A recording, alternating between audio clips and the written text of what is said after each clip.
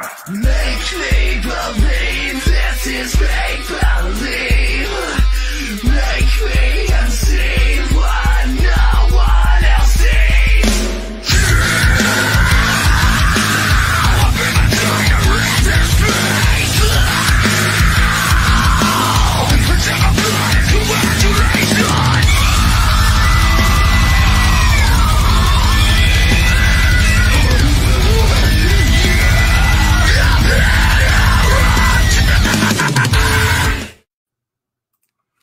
What's up, everybody? You are listening to Beyond the Breakdown with Six Scars. I am your host, JT, and I am joined tonight by my friend, mentor, and dude who has more collaborations than he does STDs, Seethe. Did you turn that light off? No, it's motion sensor. It's a pain in my ass is what it is. I'm sorry, JT. I'm sorry. Welcome to the world of Seethe. You know what? I'm gonna have to go back out of the front porch. Well, so this is the life of Seethe. Chaos, absolute chaos. Am I right, my dear? Mm-hmm. Oh, it's chaos, all right. Yes. I went on the back porch because there's less traffic, but the light's motion censored and it goes off. But we're back out. We're going back out to my favorite chair on the front porch, baby. We're just going to roll with the punches. That's what it's about. Oh, man. So, dude, I'm really stoked for this one, man. I've been wanting to get you on this since the beginning of the damn podcast, and our schedules finally lined up. So I'm really stoked on this. JT, you come here often, or you just do it alone at home? Well, you know, it depends. Sometimes I'm You're watching making me feel a videos. certain way here, sir. I mean, you know, like the dad rock botch job that you did for Breaking Benjamin got me feeling some kind of way, and I was like, Yes. I need to clone him and just keep him in my pocket. Okay, so weird topic to start this off with, but I'm curious. Okay, so are you a person when you get hooked on music, like do you listen to like a full album and just like do it on repeat, or do you just do like a song and just like repeat, you know what I mean? And then until, you know, your brain's like, okay, let's find something else we like. I think it depends, man. Like there's certain bands that I'll listen to, and I'll listen to that album like religiously.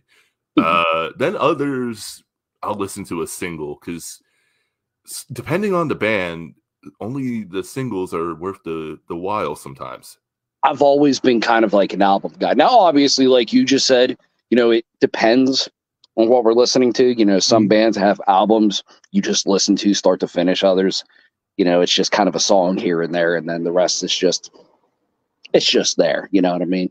Yeah. But I'm typically an album guy. Like I've been going through the first 3 Breaking Benjamin albums last week, and just can't go religiously. Like a little bit of a behind the curtain, but me and him had a conversation yesterday over voice messages for like 15 minutes, just talking about Breaking Benjamin. In case you didn't know, it's one of my favorite bands, everybody. Like, I can't really help it.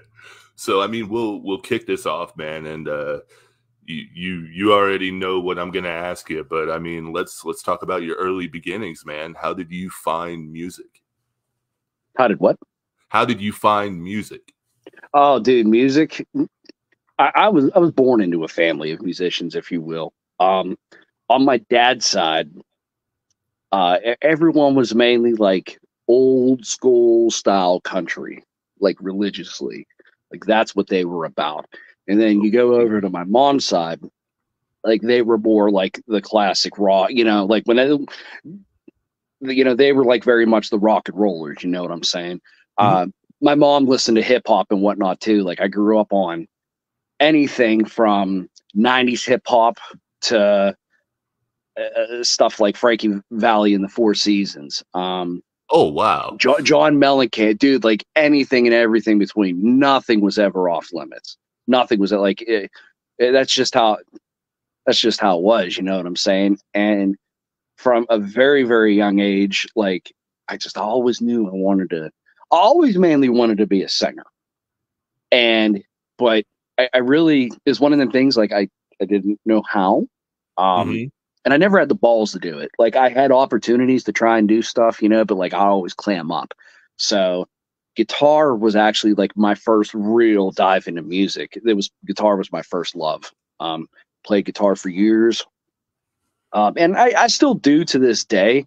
Like honestly, like on a lot of Nine Stitch Methods work, like Yeti and I, a lot of times he's kind of like a rhythm player and Mhm. I'm more of the lead. So, we get to mess around with stuff like that. But yeah, yeah. And it wasn't until, let me see here, what year did 9SM start? 9SM started in late 2015 or 2016, something like that.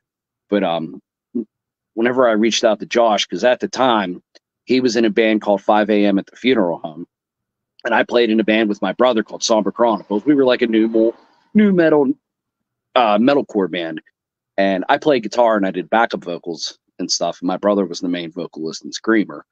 But it just kind of come down to like always Nine Stitch Method. Okay, hold on a second. I'm getting jumbled up here. That'll happen a lot tonight, by the way.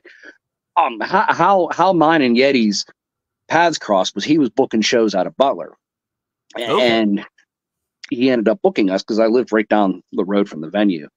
They were booking out of at the time. We played shows together. And then actually his ex singer from 5 a.m. at the funeral home was like, yo, you should go and like hook up with Yeti. You guys could probably do something cool. I was like, all right. So I hit him up, and that the rest is history, dude. Like it was just kind of like meant to be. It was weird.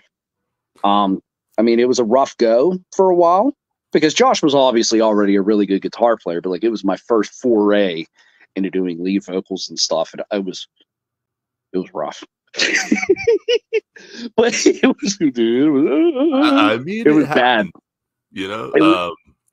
You mentioned Nine Stitch Method, and your boy had to wear the shirt tonight. So, dude, well, okay, I'll tell you what. We'll go ahead. I'll go ahead. I'll make it. We haven't announced it officially yet, but not that the band broke up or anything. Just life's been very, very crazy for us the last couple of years. But we are going to be having our first show back in like a year. Yeah, November it's been about a year, 2022. Yeah, we're going to be having our first show back in April. So we're pretty damn stoked about it. Dude, that's gonna be sick because I remember watching the footage from the last one, and that was amazing. Yeah, dude. That shirt that you're wearing, that was our last show. Was the EP release party for that, and then life kind of went to shit, and we haven't.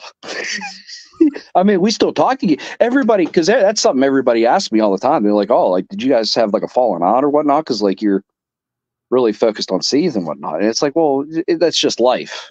Like we just haven't had, it's just been crazy with our schedules not lining up and whatnot, and different things we got going on in life. And no, dude, like I love Yeti like a brother, dude. We talk, we make sure to talk and whatnot. And the last show we threw a couple weeks ago over Double Dealing, where I book shows out of now, he come out and whatnot, and he was like, man, like I want to do, like, I miss this. And he come up on stage and he sang the song Tides with me.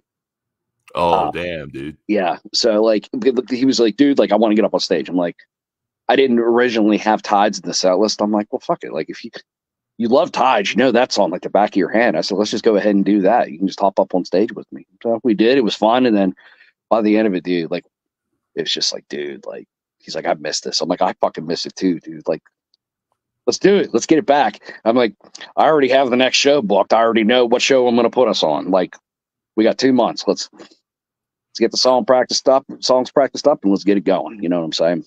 Fuck yeah, man. For those wondering why I'm leaning down toward the microphone, that's okay. If I do this, that just means I'm trying to listen. Don't take offense to it. You listening to metal doesn't affect your hearing at all. I promise. Let's see. Will Brawley said he finally found his real daddy. Hi, Daddy Pat.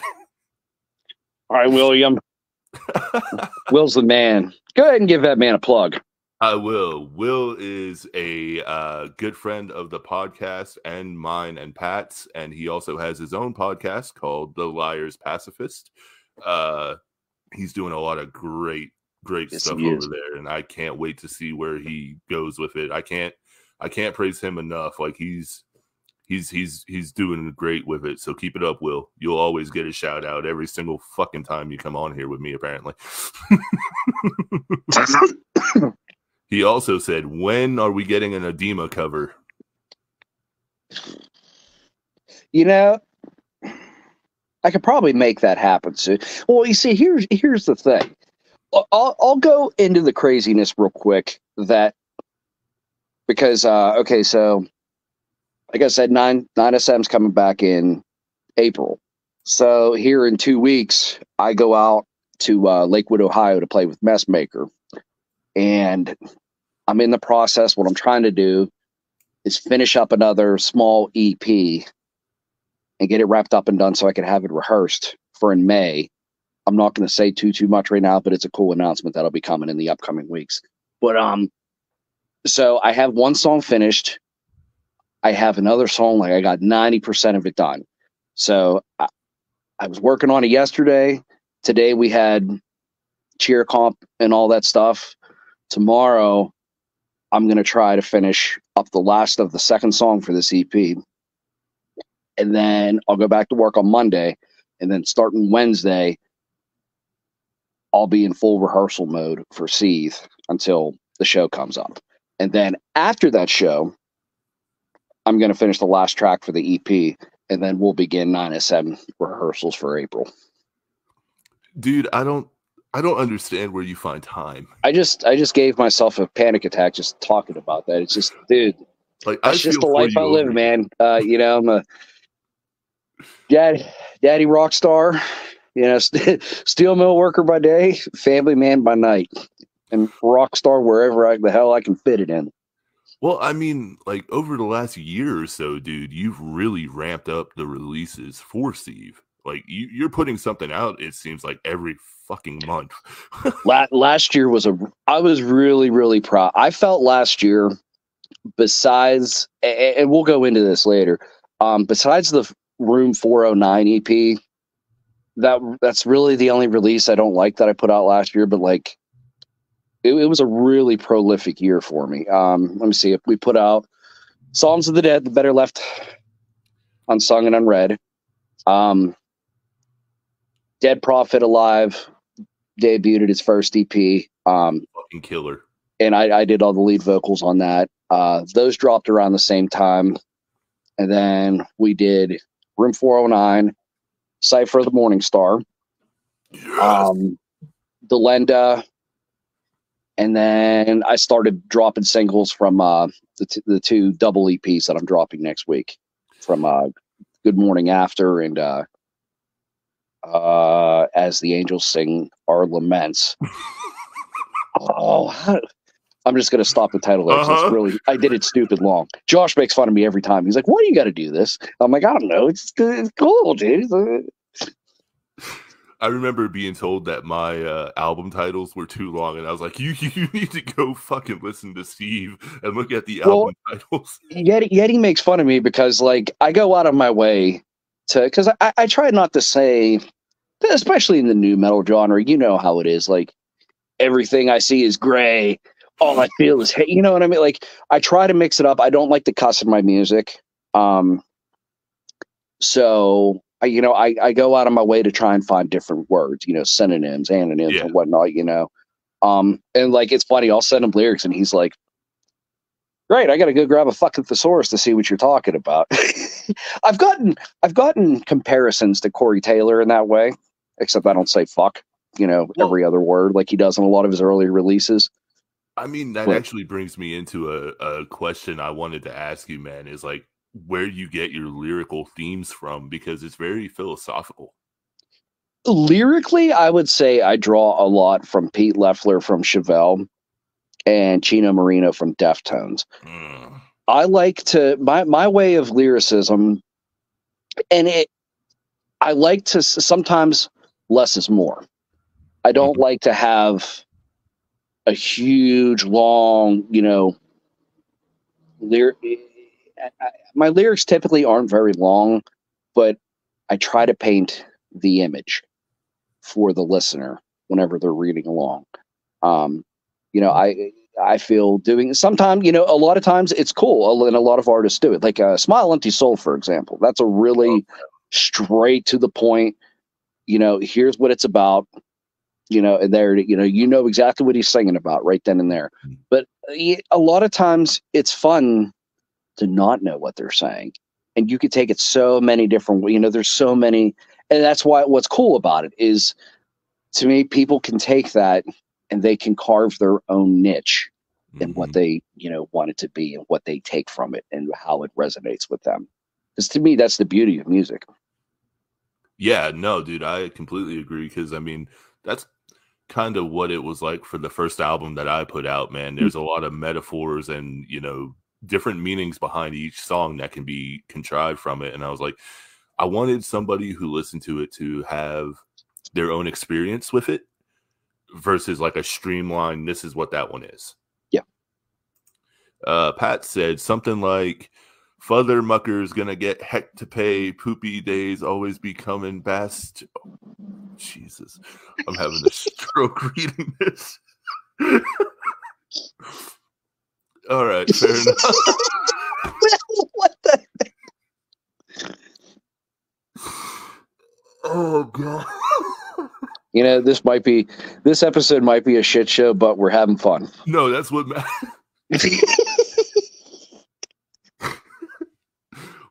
Like the ass hit by a car. Now he apologizes. Yeah. He was smart. He got the plug first. Business 101. Oh man. All right. Try to recover this this shit show. So going into your sound a little bit, man, the thing I love about your music is that you have such a unique style, man. It's like you combine I've said it to you before, you combine like Tim Williams from Blood Simple, and you combine like Marilyn Manson, dude. I love you for the Tim Williams reference. I really do, because Tim Williams is one of my all-time favorites. On it, and I see where people get the Marilyn Manson. One of my friends, and she's a model, Mad Kitty. Whenever she first, because we were all because in 2019, Nine Stitch Method signed to Brutal Business Entertainment, which I would later go on to run. But she was one of the models with that. And our very first show that we played, where the label kind of got to see us and what we were about, she said, "You sound kind of like a heavier Marky Chavez from Edema." And I was like, "Oh, yeah, dude, that's what's up." No, it's kind of crazy, because I don't know how it was for you. Like, I honestly, well, let me see here. When did I say 9SM started? 2016, 2015. It was like, I didn't start singing until then, like singing.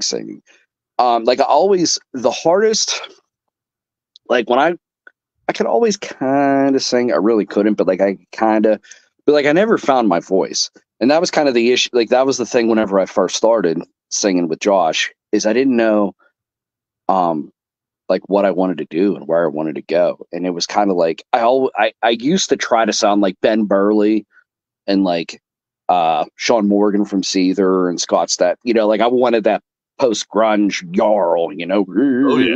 Oh yeah. You know, but like my voice just isn't like that. As time went on, and it was never something like I was like, oh, like I'm gonna imitate. Like, it's just kind of what I found where it works. And as time went along and I learned techniques and whatnot, you know, I fell in love with like Damian Starkey from Burn Season, Tim Williams, Billy Keaton from Scrape and Audiotopsy. Oh, there's a deep cut. Yeah, like I'd say like those three are like my top three like definite main influences, because like I can sing, but I'm not a trained singer. I'm not a pretty singer. Like, my voice, it sounds like I'm gargling gravel and nails. You know, it's real rough and yeah, it's really raspy, you know, and it was kind of like, okay, like, and I learned over time how to be able to project better, breathe from my diaphragm, learned how to use fry techniques to where like I could pitch scream.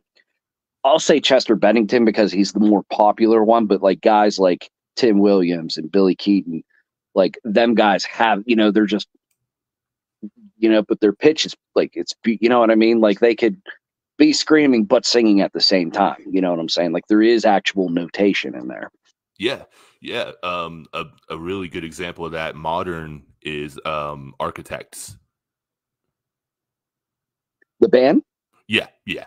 You see, I know of them. I've heard a couple, but like that's honestly, yes. Sam Carter's their vocalist, right? Yeah. Yeah, like no, he's famous for that. He was definitely one of the ones that I'll say made that popular in the what we have today for metalcore and whatnot.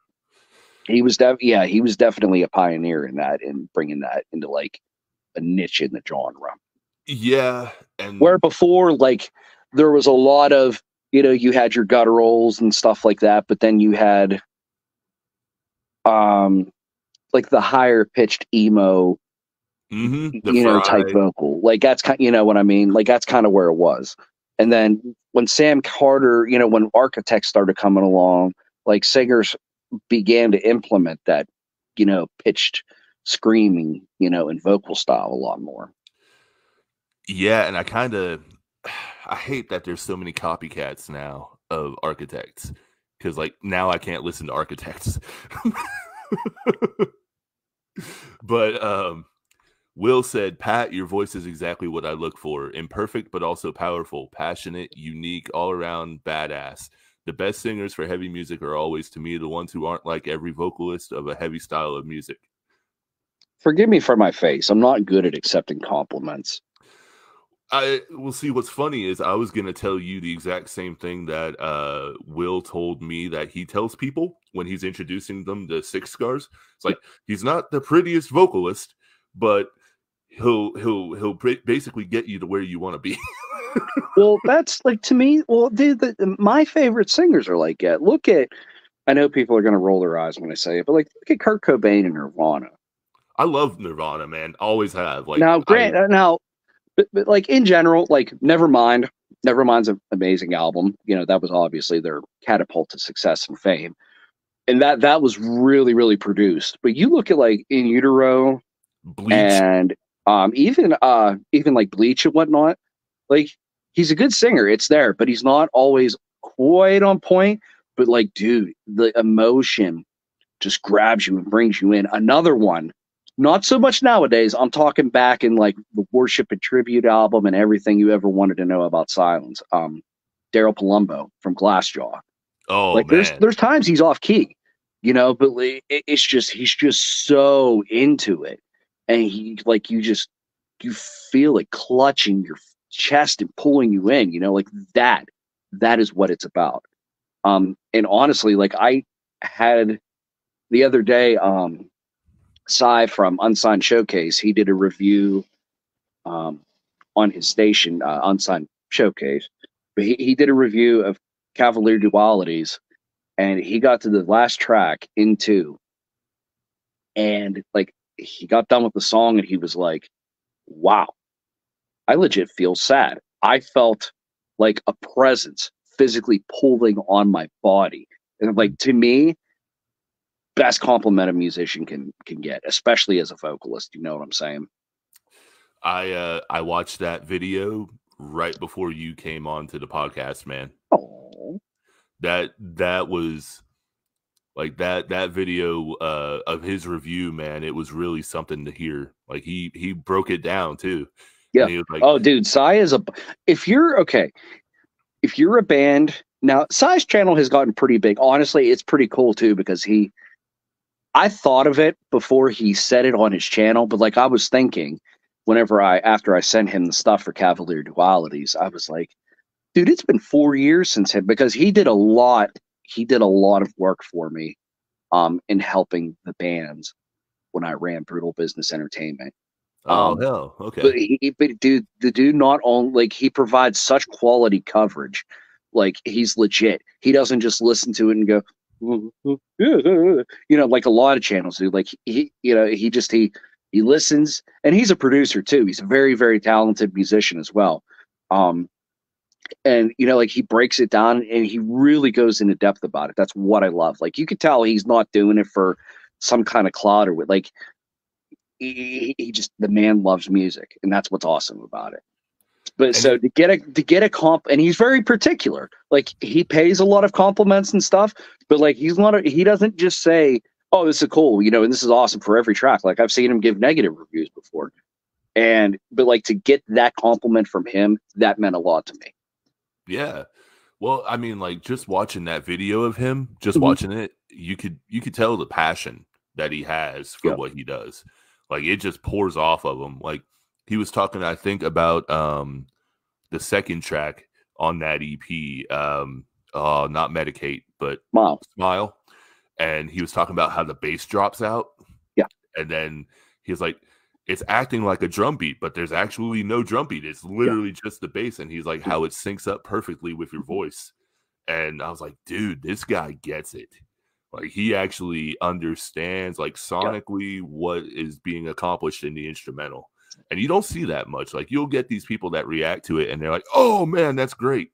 And then that's literally the video. Another podcaster guy, or not podcaster, review guy. Heavy Metal Over a Six Pack's always been pretty cool about their reviews. I've gotten good reviews and positive reviews from them. But like they act, but like they're actually reacting and whatnot to it. Like that's my thing. Like don't just like talk about it. You know what I'm saying? Yeah. I've been wanting to dive into that, like the reactions and but it's just a matter of, all right, I have this much time today. Do I want to try to do this or do I want to record? I'm going to record.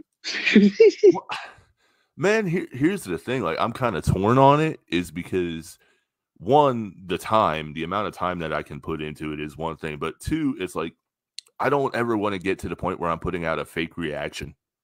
Exactly. Yeah. And it's like, I'm going to call it like I see it, man. If I don't think it's good, like you're not going to get that emotion from me. Well, which channel was it? The Gentbeard. You ever heard of him? Oh, he's got a big yeah. Yeah, he's from over. I believe he's over in the UK. He did a cool video for me whenever my album Lucid Dream come up. I think he reacted to Dislocate. But like he got to a point where he kind of broke it down on his channel, and he's like I started this because it's passion, and love, but like it's kind of become a job, and like I'm kind of I'm lost in where I want to go and what I want to do. Like it's not the same. Like I don't have the same feelings. It doesn't feel right anymore. So he kind of took a step back and whatnot for a little bit. He's still out there doing content and whatnot, but like he taking it back to his roots. Hell yeah. And see, like to me, YouTube ends up being so oversaturated with reactors. Like, well, it's like anything. We'll take it back a shit. Whenever I started playing in bands and whatnot, like actually playing out, we'll say 10 years ago.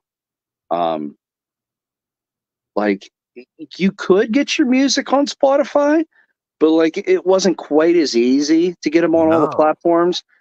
And nowadays, like it doesn't matter if it's a shit iPhone or something you did on your iPhone, it can go, everybody, it's so readily and easily accessible.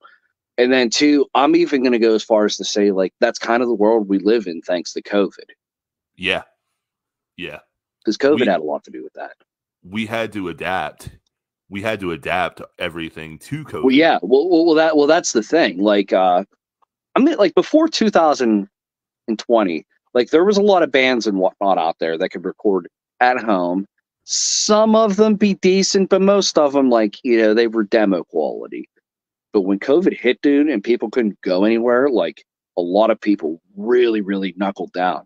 And nowadays, you don't have to go to $1 million studio to have a legit industry ready, you know what I mean, and pay thousands of dollars. You could go get a really, really like radio ready quality track for $500. Oh yeah. It's just and just the landscape of everything. Hell, even like when I got Brutal Business in 2020 and I ran that for 2 years, even since then, like the whole it's all so different now. Yeah. It really is. And that was It kind is. of the learning curve going into it, was because Garrett, the aka the artist known as Skippy Ickham, he like, we played shows. That's what we did to get the brand out there. You know what I'm saying? Like, yeah, we did social media and whatnot, but like, it was like our big focus was shows, but that got ripped away from us. And when he was stepping out, he was like, I'm going to bury it or I'm going to give it to you. And I was just like, oh, okay. It's not every day an opportunity, pops in your lap like that. So like, we did a lot of really cool shit in my tenure there. That was a really, really crazy time. I learned a lot about myself, and I took a lot of good lessons from it. And I know 2 years, I aged 10 years. Like, you can literally see, looking at photos of me, 2019, and then what I look like now. Like, it's night and day. I mean, the stresses of the business will do that. Well, stresses of the business, and dude, how do I want to put this politely? Musicians are a fickle creature. Yeah. And it's like anything. There's good people out there. There's shitty people out there. You got and the thing is the market is so competitive and crazy right now. People thought it was hard before. It's oversaturated. It's crazy. Like, and you got to have money. It's like anything. Unless you get something viral on social media out of luck, like, you got to have the money to spend to get you in the places that are going to make it count and move you up the ladder of the chain. But yeah. Well, I mean, you're part of DI Records now, aren't you? Yes. I am currently both Seethe and Nine Stitch Method are recording and performing artists under the label. I'm part owner. I really don't I bring in opportunity here and there, and like, whenever I'm out. How you doing, sweetie? What's up, buddy? Like, whenever, for example, stuff like amplify the noise, like, whenever I see things that'll help the bands, I'll bring that to Dakota so he can, work his magic. Over the last year, I've taken on the role of a show promoter, because it's just one of them things. Like, there's so many places that have closed around these parts. And it's like, okay, well, I've played here. We have a good rapport. And I'll be real with you. I've gotten shit about the place I book at. We had a couple clunker shows last year where we just didn't have a good attendance, which that happens in it. Anytime you're a promoter, it happens. It's not all, packed full house, but I am blessed to be working with a venue that actually pays the artists. Yeah. Like we've been able to, I mean, it's not great, it's not $500 or anything, but if you come and perform a double dealing now, like, you're walking out of there with more than $5 that you got from the door split. You know what I'm saying? Hell yeah, dude. Yeah. Melanie said that she's heading to a show, but she came to hang out while Amanda is driving her. So just want to give a huge shout out to the Melanie Nix podcast. What show? Yeah, yes. The Exes podcast is awesome. They've done a hell of a lot for both myself and our man JT here. Yes. Shout out to them, man. Mel is an absolute sweetheart. So is Manda. A little bit of a peek behind the curtain that hasn't been released is Mel and I are working on a track, and then Manda is also supposed to be featured on a Six Scars track. Well, Red Hot Dog JT, Peppers. Isn't that your second shameless plug of the evening? It is. You son of a bitch. It's almost like it's my podcast. Don't you know that I'm a big deal? You are. You are such a big deal. Dude, I ain't shit. Really? Okay, so look.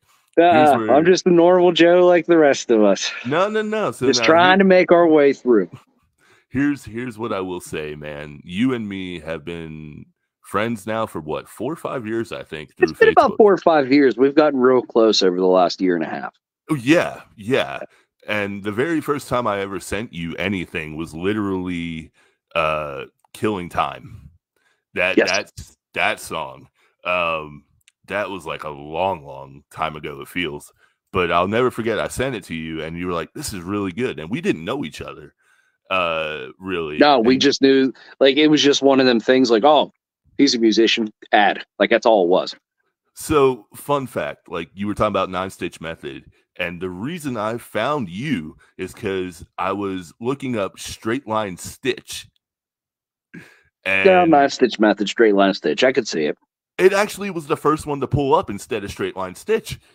And then I was like, well, who the hell is this? So I listened. I was like, oh, shit.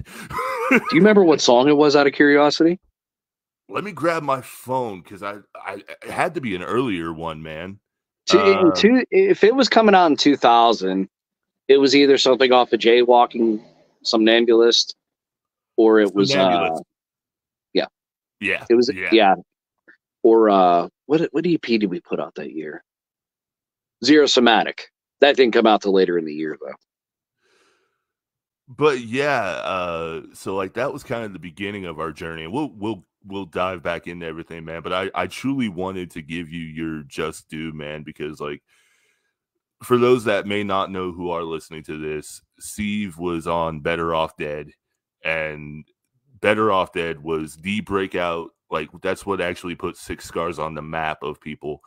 And Pat is the one that mixed it, and he's also did a killer job on the bridge. And like, I mean, I can't tell you enough how much I appreciate you doing that, dude. Yeah. Wait, let me remember how we did. Yeah, I mixed the vocals. Yep. And then And Guster did the mat. Yeah, he mixed it a little more, and then did his magic, and then he mastered it. Gus is a fucking G, dude. Shout out to You Think Music. Oh, absolutely, man. You Think Music and Gus Wallner. If you guys can get the chance, follow him on Facebook. And if you need any kind of mastering, go to him. Mixing, mastering, instrumentals. Absolutely. Custom instrumentals and stuff that are great quality, great turnaround time, and good prices. Gus is the man. I will scream that man's name to the heavens. Because honestly, if it wasn't for Yeti and if it wasn't for Gus, I wouldn't be where I'm at right now.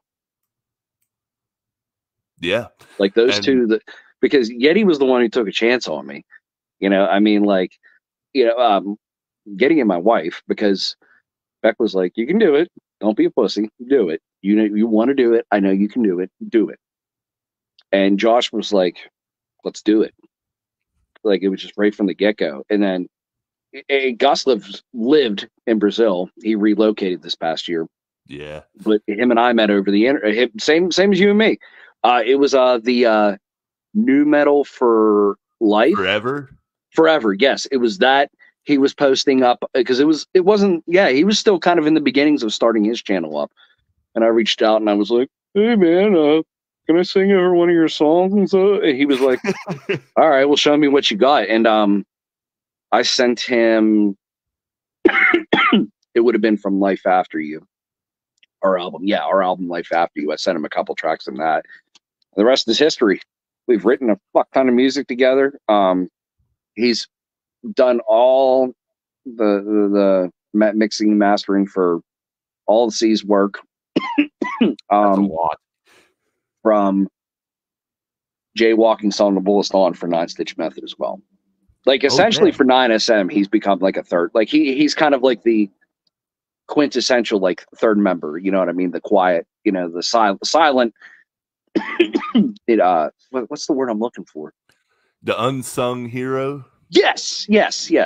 But yeah, he's kind of like the silent member of the group, you know, because me and Yeti obviously write the shit and, you know, perform it. But like he does the bass, he does the electronics, and it's always cool because he's like, I got something cool for you guys. I want you to listen to it. And like, he'll throw something in there and we're just like, we never would have thought of that, dude. Hell yeah, man. And it's always cool whenever he, you know, that's how you know he's really getting into it, you know, and he enjoys the songs is whenever he's, you know, hyped and adding crazy shit to it. So we'll get back on a little bit more of a track at least because it's a shit show anyway, so it doesn't really matter. But trying to be mindful of your time at least because I don't know, I don't want to keep you too long. Oh, you're good. You're good. I'm just here to enjoy the company. Well, hell yeah. So I think your newest release right now is Away. Yes, Away is the single off of As the Angels Sing of Our Laments, and that EP will be dropping on March 8th, next Friday. Hell yeah. Uh the track is very different than what you've put out before, man. Not just lyrically, but vocally. What was kind of the inspiration behind it? Well, that song is actually a happy song. Yeah, which is Yeah, weird. the two, because let me see. Yes, the song Spiral, which you'll hear on the 8th, and Away are essentially love songs to my wife, where Spiral is just talking about, like, dude, my wife, like, I know it's cliche for a lot of things, for a lot of people to be like, oh, like, my wife is like my best friend. No, like, my wife is my best fucking friend. The shit that me and that woman have been through and the mountains we have conquered over the years. And that's kind of what Spiral's about. And it's just, like, no matter what, downward spiral, whatever, we're always together. We're always parallel with each other. Where Away is more about the whole scene of being old and in a rocking chair, looking back on all we've done, watching our kids grow up. That's the vibe of it, man. It's, yeah, like, the song is sort of pissed off and angry. It's not really it's aggressive vocally in some places, but that's what it's about, man. It's just about, being at the end of our time here on this, rock, and just looking back and being like, yeah, like, we did it. You know what I'm saying? It's one of those tracks, man. I listened to it the first time when it first dropped, and I was like, I can't believe this is a Seethe track. I really listened to the lyrics, man, and it's like, it's emotional. It is, dude. Yeah. And it's funny. I'm kind of, I'll say this to you because I said the same thing to my brother a couple weeks ago. I have a really bad habit of being really hyped about a song I put together. And then once I put it out, I'm like, it's fucking garbage and shit. I should have never, But my brother sent me a message the other morning when he was getting ready to go to work. He was listening to it in his car on the way to work. He's like, I just want you to know, I listened to this song on repeat on the way home yesterday, and on the way to work, on the way home from work, and I'm doing the same thing today. It is, how do you say, fractured, haunting beauty, or something like that. Okay. And I was just like, man, why you gotta be like that? I'm glad you said that because I felt like the song was fucking shit. I honestly think it's one of your best tracks that you've put out, Well, man. thank you, sir. Like, for me, you can feel the emotion in your vocals, and you can feel the passion of each word that you're saying. And to me, that's what makes the best music. Well, thank you. Will Brawley, he also said that his wife is his rock, so he gets it. Hell yeah, man. That's what's up. Absolutely. You don't hear a lot of that in today's world. It's a very toxic world. Dude, honestly, if I ended up being single again, I don't know what the fuck I would do. Everybody, it's all about, like, hooking up and whatnot nowadays, and like, I'm fine. Yeah. I'm really happy in my relationship. I'll just stay right where the fuck I'm at. He said, so relatable, Pat. Hell yeah, man. Thank you. Thank you, Will. That's a huge compliment coming from you. Thank you. Yes. I appreciate that. Seriously, man. So I want to dive into one of my favorite tracks by you, man, and that's Blood. Blood. Oh, okay. Okay. Yeah. So you don't necessarily have to say the meaning behind it, but what was the inspiration for that, man? Because you went balls to the wall on that. Oddly enough, because Good Morning Wrath and As the Angels Lament are coming out at the same time, I wrote and recorded As the Angels Sing of Our Laments, like, end of toward, like, fall going into winter of 2023. But that Good Morning Wrath, which that song is from, that was actually all recorded back in 2022. Okay. It was right around the time Gus and I pretty much put that whole EP together over the course of like a month and a half while we were getting ready to have our youngest son. And right after, because I had like a month off of work for paternity or is it paternity leave. So the latest single from that EP, Plunder, that was the first one. That was actually where we started. And that song went through a lot of with the instrumentals, like we went through a lot of revisions with it. So anyway, we started with that, and then when we got to Blood, I had my son in the hall. We had our son. He was born, and we were home for 2 days, and then I ended up staying down with my daughter down in Pittsburgh at Children's Hospital for a week. She had like a nasty kidney infection, and when I was there, like whenever she was napping and sleeping and whatnot, like Gus handed me this music, and like that's what I did. I wrote it right then and there. There was some things going on in life. I won't, out of respect for other people and other parties, I won't say what it was about. But the song is essentially like a horror. It's a horror story. It's about not being able to two people that couldn't be more toxic for each other, but they can't let go of one another. That's essentially what it's about. Okay. I was definitely getting the horror story vibe from it, but it's like some kind of weird, creepy, the way I wrote it out and everything, And you released that and Feather at the same time, didn't you? Okay, so here's Feather was the first single off it. Blood was second. Well, here's kind of how this. So like I said, we had this Good Morning Wrath. Me and Gus have had that EP since 2022, and I wanted to release it, but like I was like, not yet. And Feather, I believe, Plunder and Feather were actually, I believe, the first two songs that were done off that EP. So I was like, you know what? I'm going to release it. So I put out Feather on my wife and I's anniversary because Feather is a love song for my wife. Mm-hmm. And so I released that at the end of October. And then I was like, man, like I want to show the duality of Seethe. Like I got this new metal, hard rock side. And then I got, the trap metal I've been doing. I wanted to switch it up. You know what I mean? And so I wanted to do like a double like release. And I had started putting together As the Angels Sing of Our Laments. So like I said, Feather was released the end of October, beginning of November.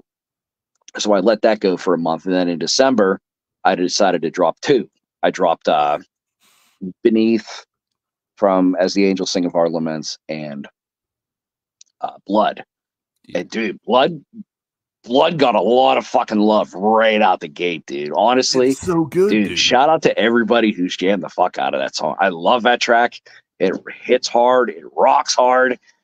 It's just, but like that song, everyone was like, dude, yeah. And shout out to Nikki Carlson too. She's the model that was in the picture for the the artwork and whatnot. Hell yeah, dude. I actually have to finish doing the mock-up for her shirt. I have to send her shirt. I haven't forgot Nikki. But no, she's an amazing model and actress and whatnot. She really, really cool. Like I had a vision for it, and I just hit her up randomly, and I was just like, "Hey, like, do you have this? Do you have something in this vibe?" And she was like, "Actually, yeah, I do." Hold on, and she sent it to me, and I was like, "That's fucking it. That's perfect." Yeah, so dude. yeah. Will said, "Blood is epic, so no surprise it's beloved." Yes, thank you, sir, thank you. Like I remember first hearing it, man, and you're like the opening riff is just like, wait, this isn't Seethe normally. Yep. It gave me big 9-Stitch Method vibes. Oh, totally, yeah. Well, you figure you got the singer from 9-Stitch Method, you have the producer and like instrumental, you have the producer and one of the instrumentalists for 9-Stitch Method. You know what I mean? True, that's very so. True. It was bound to kind of happen, but I heard the music and I was like, dude, oh. So yeah. I'll back it up a little bit here. And where you were talking about the COVID era, I think me and you have talked about it over the years before, but you also have a immune system problem, don't you? Yes. I have an autoimmune disorder called idiopathic angioedema. And what it does is it does dampen my immune system. So I'm immunocompromised. I also break out into like hives and allergic reactions randomly. I get hives a lot. Mm-hmm. Um, Shout out to Allegra Hive. If you're somebody who breaks out in hives and whatnot, it's like dude, it's been a miracle drug for me. And I've had instances with the disorder where my throat swells shut. Yeah. So I've had to be rushed to the hospital. They hit you with a Like an Molotov EpiPen. cocktail of steroids and antihistamines and whatnot, and you feel like you're drunk and stoned for 3 days after the fact. So, I mean, I can't even begin to pronounce that disorder, but did that give you like any anxieties from it and Always, dude. phobias? Well, that's bec- I'll put it to you this, because like I originally last year I wasn't planning on performing at all, because like after every show I get sick. I'm around people, hugging people, handshaking, sharing equipment and microphones. Like I'd always get sick. And to put it into perspective, like the common cold, like it's like getting a really really bad flu for me. It sucks. Um, but I mean, like my doctors have me on a good. It's not as bad as it used to be. I still get sick and whatnot here and there, but the doctors got me on a good medical regimen and stuff right now. I have to carry around an EpiPen with me. I haven't had to use it, thankfully, but yeah, I think like the worst bout I had, the last like really really bad was I was at work, and I had a I had a reaction on night shift, and it was funny because like it was just like going through the motions. I was all hived up. I looked like Mr. fucking Krabs. I was itchy. I felt like I was on fire. But the thing that scared me was I started getting chest pains. So I called my lead over the intercom, and I told him to come to the office, and I'm like, you're going to need to call an ambulance. I said, I got to go take a shit. I'll be right back. And it's like I walk out of the office, and he's like, what? So he calls the ambulance to come to my work. They're like, well, what's he doing? He's like, I don't really know. He told me to call the ambulance, and he told me he had to go take a shit, and that's what he's doing right now. Uh, my wedding ring, I was swelling up so bad. My wedding ring, I couldn't get it off. I had to use vacuum grease. I barely got it off that way. I had a silicone. My wife got me a silicone ring, which I still really don't. It's just kind of like you were talking about phobias and whatnot. Like that's kind of like like I can't wear it. But like with the silicone one, like I could cut it off or anything, if I needed to. I wouldn't lose circulation in my hand. Damn, dude. Yeah, like I know we've sucks. talked about it before, but I mean to talk about it in that extent, I mean that could be damn near debilitating if you're not, Oh, dude, it's careful. terrible. Like fall and winter, which are my favorite seasons. Like, dude, they're fucking terrible for me. I'm always sick. Yeah, it's not fun. It sucks. So I know you did a whole album or EP on phobias, didn't you? Yes, that was Delenda, D- the Black Rose on the epitaph. So I know with them being phobias, are they phobias that you actually have? Okay, so when that album was born out of, so last year I hurt my shoulder last year.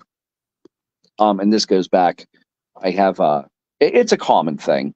Like I work in a steel mill, 12, 13, 14 hours a day, Mm-hmm. when I work. A lot of physical work. It's not the worst job in the world, but like, it's very physical.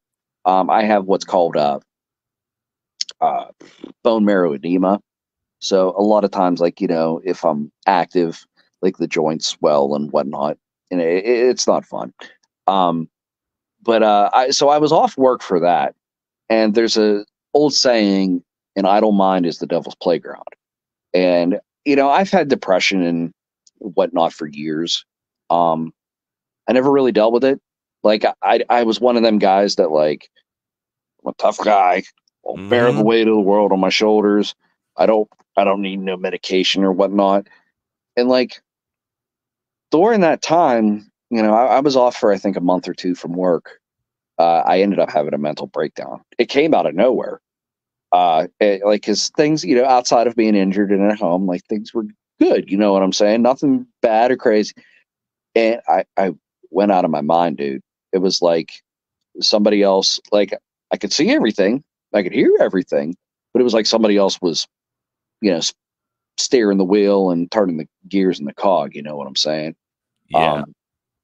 So it was really bad.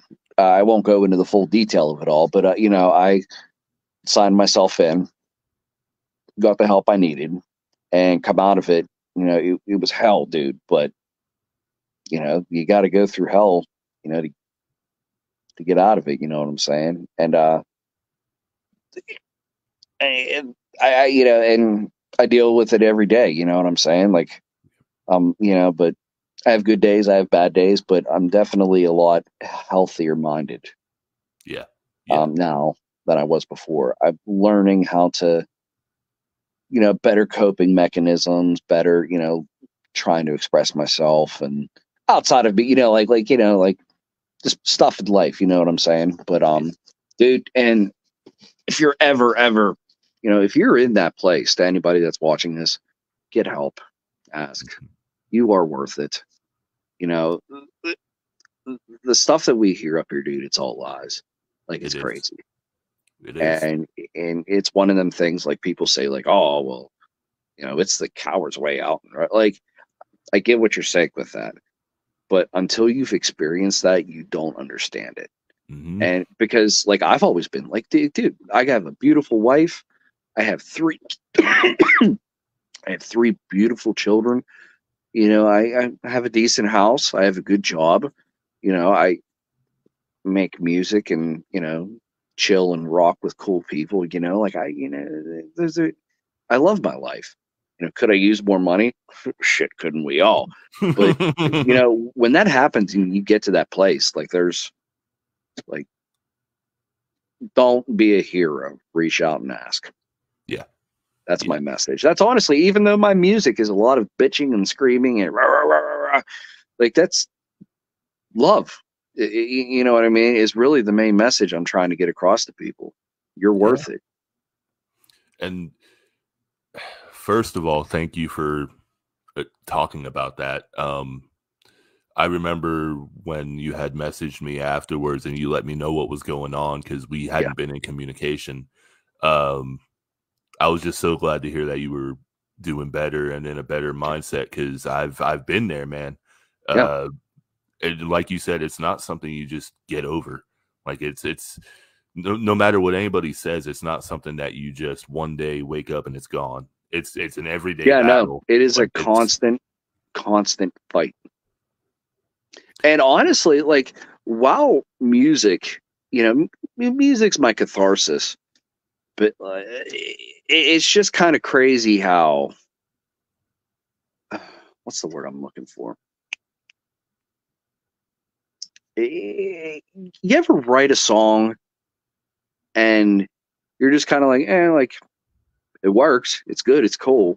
But then like later down the road, you write it and you're like, oh, that, like you have some sort of event that happens like that per se, or, and you're just like, well, now that fucking makes sense where my brain, where my subconscious was, you know what I'm saying? Yep. All the time, actually. Yeah. So, I mean, I guess that will lead us into the other release that you said you're not so proud of, right? And that was, is that Room 409? Room 409. Ah, man. Okay, so Room 409, let me see. I was locked up, not locked up, but I was in the hospital. I think it was like late March, early April. And you can't do anything when you're in there. you can't really write, or you can't. So I kind of had it in my head of what I wanted to do, and I took experiences from that, and I put the pen to paper as soon as I got out. I found, because I wanted to do something a little different, I went with kind of like the corpse type vibe, Yeah. So, but I found a couple beats that I liked and put them down. And Gus was actually, he was in the process of moving and relocating at the time. And I was like, hey, do this, get it done. You know what I mean? And thankfully he did it, but I was driving him crazy with it. But, yeah. So yeah, I put that out, and I decided I'm going to say that was done within the first 3 weeks of me getting out. And I held on to it till my birthday, just as kind of like a reminder, like, hey, we made it one more year on, son. You know what I'm saying? I do. And But I have yet to, I won't play any of them songs live. I haven't on, like, I listened to the EP for a little bit after I put it out. I haven't listened to any of them tracks, and I won't perform any of them. I mean, I can understand that it may remind you of a time you don't want to revisit, Yes, but it yes, is a exactly, part of your 100%. life that happened. I mean, damn, dude, like you got a little bit deeper on me than I was expecting with that one, man. You made me kind of. I'm an open book, dude. No, I'm an open book. I've been through. I've had a really weird career. Like I can go on forever. That's all good, dude. Well, I know, man. It's just like you know me, so I mean, those topics always touch a nerve with me because it's something Yeah. I still deal with, you know. So it's when I see somebody else open up, it makes me smile on the inside because there's still such a stigma around it, right? Yep. Especially with men. Like, I mean, I get hell all the time when I say that men don't open up enough, and it's like they don't. Like, we lead the suicide rate. I mean, Yeah. it's a proven fact. Like, Dude, I've been this is gonna sound ignorant what I'm about to say, but when I hear of people passing away of natural causes or an automobile wreck or something like that, I'm almost relieved. Like, because it's just suicide is such a common thing anymore. It's just like, fuck, dude. yeah. Like, just fuck. Like, I'm, Yeah. like, obviously you don't want anybody to die, but like, it's not something you want to say that they, took their own life and whatnot. It's really, really sad and tragic. It is. And you were talking about earlier, you know, how people call it the coward's way. And it's like, to me, I can't stand when people say that, because to me, put yourself in their shoes and think about what was going through their head that made them think that was the only option. Yeah. Oh, dude, I'll be real with you. That day I was in here, like, I was saying the nastiest shit I could think of. I was like, my buddy Chris, and his wife Caitlin, my friend Caitlin, they were next door, and like Beck went over and got them. Was like, some shit's going down. So Beck and I had come to the conclusion, I'm going to sign myself in. And like, when I walked past Chris on my way out, I'm like, sup? Like, I can't remember even what I said to him. But like, when I got out and I went to go visit him, he was like, dude, he was like, that was not you. He's like, the look and what you said to me, he's like, I wanted to grip you up and beat the fuck out of you, which he could. The man's like 6'5", 300 pounds, and he's just fucking jacked, you know what I mean? But he was just like, it wasn't you. He's like, something was in there and it wasn't you. And I'm like, oh, believe me, I'm well fucking aware. You know what I'm saying? Yeah. You said earlier where it felt like, you know, you didn't have control, like somebody else was driving, but you were just a passenger. I've been diagnosed with borderline personality disorder, and like I do have what's technically called alters. Yep. And it's like, that's a very real thing. Like, you dissociate and you're watching yourself do the actions, but you, for the life of you, cannot stop. Repeat that last line again, buddy. I didn't hear you. Yeah, for the life of you, like, you cannot stop what you're doing. Like, you're watching yourself do it, and you want to stop. There's a part of you that wants to stop, but you physically cannot make yourself stop. And trying to explain that to people who've never been through it is ridiculously hard. It's just one of them. Now, is that like I don't want to downplay it and say mild, but is that like a form of schizophrenia? I mean, it like obviously I'm not a doctor, so I can't like do diagnosis or anything, but like from what I was told, it's a severe form of dissociation. And it could also be part of DID, which is dissociative identity disorder, which is basically like multiple personalities. So like one can shift back, another can come forward, another can like, so on and so forth. A lot of the times that kind of happens. Hold on a second. I got to set you down for 1 second. You're good, man. While he's doing that, I'm going to let my cat out real quick.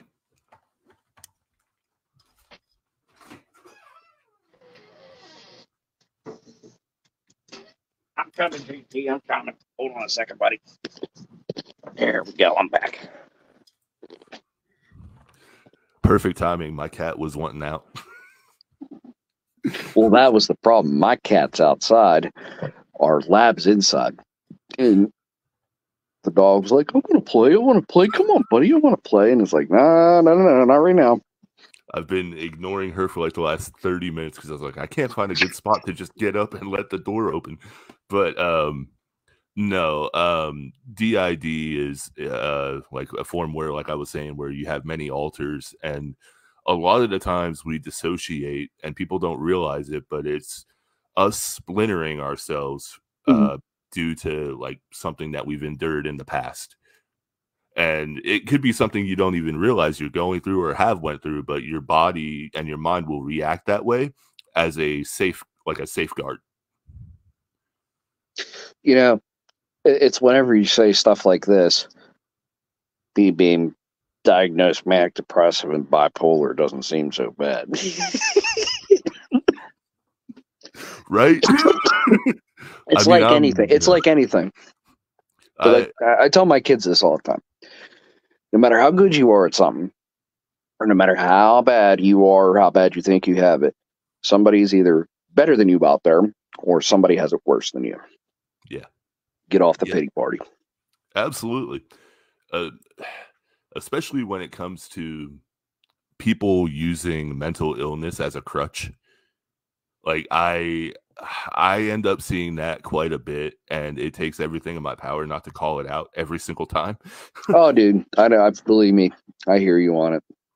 Like, that's something that I'm going to blame social media, but like depression and whatnot on social media, it's almost glorified. Yeah, and especially in today's generation, it's weird. Like, I don't know. It's just. I'm making myself sound old here, but yeah, I see stuff on social media, and most of the time, like, there's times I want to engage and just be like, dude, no. But at the same time, it's just like it ain't worth it. I'm not going to change their mind or anything. Well, that's honestly what the song "Beneath" is sort of about, is not letting your traumas and whatnot define you. Okay, I've listened to that one several times, so I need to go back and listen to that one again. Yeah. You released Lanier. Was it the same time as Beneath? Well, was it the same time as what? Beneath? No. Lanier was would have been back in the late, probably, yeah, because that album come out in August, so that would have been over the summer at some point. Oh, okay. When did that album get released? I'm gonna say it was like late summer. Some beginning of fall whenever I released that album. But yeah, that song was just kind of, I guess you could say sort of that, like, not letting your traumas and stuff define you, and like being like, okay, like, I got to change something here. Yeah. Where do I start? Where do I go? And sort of finding that. So, I mean, where you were talking about, being in where you were for that month, how did that really shift your outlook on life now? I think understanding. Why you always gotta ask me the hard question, motherfucker? No, honestly, it in learning how to do that, learning how to cope healthily and deal with stuff, and how to process things. That was honestly like learning, and two, like understanding that, because like I never knew I was bipolar. I was never, diagnosed bipolar or manic. But whenever they said that and they were talking about it, and I was learning about it, I was like, dude, so many things make fucking sense now about how my brain operates and works. You know what I'm saying? It's just one of them things. Fair enough. I know.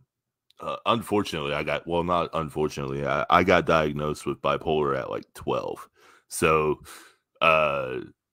that's a whole spiel in itself. Yeah, But, you had a head jump on it. Head start. Woo! well, I mean, yeah, like to be fair, all the surgeries basically caused it. Well, and that's okay. So, but that's another thing too. Like whenever we were kids and whatnot, because you and I are the same age. Mhm. Like back whenever we were kids, when you got diagnosed, like you were almost looked at like you were insane. Oh yeah, dude. You know what like it was a real like oh they're by but now it's a common thing. It's just like, all right, it is what it is. We'll put you on a medication regimen that'll hopefully kind of balance you out a little bit, but like when I first got diagnosed, my parents weren't this way, but like people we went to church with were, and they were like, "Oh God, don't say that out loud." Da da da da da. I'm like, I'm sorry, I need help. Like I'm clinically depressed. What the fuck do you want me to do? yeah, no. Well, that's kind of that's a subject because I grew up in the church. Like JT, there was a point in time in my life where I was in the church 7 days a week. I went to school at the church. Yep. We had Sunday morning service, Sunday evening service, Wednesday night service, and we had a bus route where we went around Butler, and we picked people up that wanted to go to church. And that was on Saturday. On Saturdays, we would ride around and be like, "Hey, you coming tomorrow? We coming to pick you up?" Da da da da da. And the church we have nowadays, because like a lot of people try to get me to go to church, and I don't go to church anymore. And it's not because I don't believe in Jesus and God and whatnot. It's not that. It's the fact that religion nowadays is weaponized to fit and propagate a political agenda. My boy speaking facts. Yep, that's actually what the song "Wax" is about. Really? Yeah. I would not have gotten that one actually if you didn't tell me. No, I have another song too on the release that I'm working on to come out in May. Coalesce. That's what it's about too. Okay. So yeah, and like that, and that's the thing too is like, the song. Let me see, what's another song I wrote? Seraphic Rising, the track number 1 off of the Dead Prophet Alive EP. That's okay. what it's essentially about too. Okay. And funny enough, I was listening to Radiohead really, really hard, and like Paranoid, and Paranoid Android at the very end. I don't know if you know this. So that song originally was supposed to be like God kills his children. The very last lyric of the song, God kills his children. But the record label was like, like God loves his children. And I ended the ending lyric on that song is, I was just listening to it earlier. Only God's children. Only God's children partake of the bread where blood and bones drift among. I can't remember. I'll have to go back, but it was definitely inspired by Radiohead's Paranoid Android. Oh, damn. That song.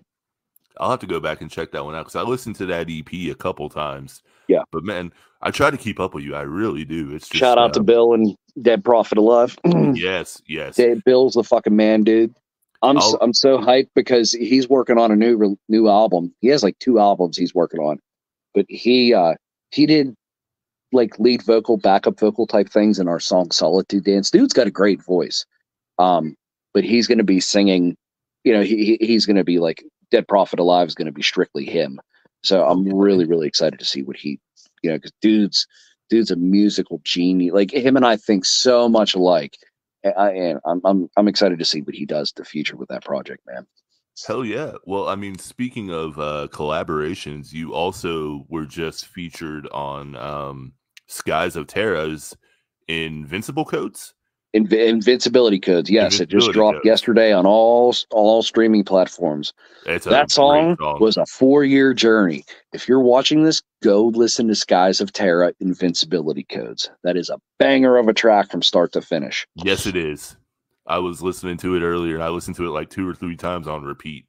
The part where you come in, I was like, "Oh, okay, he's doing something a little different here." Well, that song, like I said, a 4-year journey. Somewhere at the beginning of 2020, I want to say it was before COVID really hit. Yeah, it was before COVID really hit the United States. Cletus had hit me with that. It was a rough instrumental of it, you know, and like I dug it, but like it had a lot of ironing out that needed done. And like I kind of wrote parts to it, you know, but like he couldn't figure out how to make it better, and I just with like because it had these like crazy off time drums and whatnot, like vocally, like I couldn't fit the groove. Like the guitar part was still the same, that you know, but like the off time drums, like I couldn't really jive with it. So he ended up putting it down, and then we came back to it in 2022. We were talking about it, and he's like, I'm reworking it, like, are you still down? And I was like, dude, fuck yeah. Like, you know, and there was times even in between that whenever I was like, when are we gonna do that track? That was a pretty solid track. It's like, yeah, like we'll get to it. We'll, you know, and then he really got on like wanting to get it done, and he gave me the new music, and I was just like, dude, like, yes. And they were like, go ahead and write your part, and then we'll work from the Brit, you know, whatever you do, you know, we'll work off of that. So that was nerve wracking because I don't know how much of Skies of Terra's music you've listened to, but like Cletus and first one, even just vocally, Cletus and Justin, they're both very, very talented at what they do. Cletus has a killer melodic singing voice that fits like kind of like the alternative rock and, you know, post-hardcore emo type. You know, he's got that kind of vibe. He has a really weird, interesting tone because like he's not whiny, but like he has a higher range. You know what I'm saying? And Justin is just brutal on the mic. He has this crazy vocal tone that's somewhere between like Randy Blythe and the dude from Autumn to Ashes. yes, And just they're both so damn good. And then whenever they do, you know, you mix their styles together, it's just like peanut butter and jelly, man. So I have the song. I'm like, all right, like, how do I take this crazy, spastic, dissonant, glassjaw, metalcore type sounding song, and how do I like? I knew I had to send it out with a bang. And so like when I finally really got into diving in and recording it, I was nervous as fuck sending it over to them, but they were like, dude, oh my God. Like, yeah. And then they come in, they did their stuff. Like, dude, it's a masterpiece. I love that fucking track, man. yeah. Shout out to them guys for having me on. Shout out to all you fuckers for having me on stuff. Why you keep having me on stuff, I don't know. But dude, yeah, I've had I've been very blessed with the fact I've gotten to work with a lot of people, not only in the United States, but just all over the world. Yeah. You know, people collabing with me and having me on their stuff, man. Like that's something I never take for granted. You know, I'm very, very, very thankful. Well, I mean, I think what it is, man, you bring your style to every single track that you are featured on in a different way. So it's never like you're not copying what you did in another thing. It's always you're looking at this track as what can I do to put my mark on it? Pretty much. Like whenever I get a feature, like I listen and I'm kind of like, because a lot of times people say like, oh, you don't want to outdo the artist, like, you know, of the composition, you know what I'm saying? But at the same time, I'm like, I want to make it known, like there's a reason they asked me to be on this fucking track. You know what I mean? No, and I don't look at it as a you know, and I look at the way I look at music. I look at music like especially vocally. Like I look at it kind of like a lead guitar. Like kind of like, okay, how am I going to do this to where it's not just there? Like I want to make it like I want you to be on the edge of your toes, you know. And Yeah. that's honestly that's a big reason why I shift back and forth from styles so frequently. Am I, you know, just kind of like I'm just going at it, feeling that heat and just trying to get you to be like, holy shit, dude. You know what I'm saying? My whole take on being a collaborator is like I subscribe to the whole Tech Nine method where it's like every time he has a feature, they're going balls to the wall because they Yes, wouldn't exactly. have put you on that track if you weren't able to. Well, and the thing that pisses me off, I'm not going to say the name because that's douchey, you know, and it's ignorant. But like, I was on a cipher a couple years ago, and everybody had this name. A couple of the people had this name, big name that was up and coming, and they dropped a lot of money. And the dude gave a shit perform. Like it was just like, okay, yeah, like that pissed. Like that's not what I want. Like it, even if I'm not the best on this, like on the track, like I want it to be in a, like, you know, I want like dude went in and he went hard. You know what I'm Yeah. saying? Yeah. Well, I mean, like, dude, in all transparency, I wouldn't have went to you with Better Off Dead if I didn't think you had a killer fucking voice. Oh my God. I'll never forget when you sent me that and I heard the hook.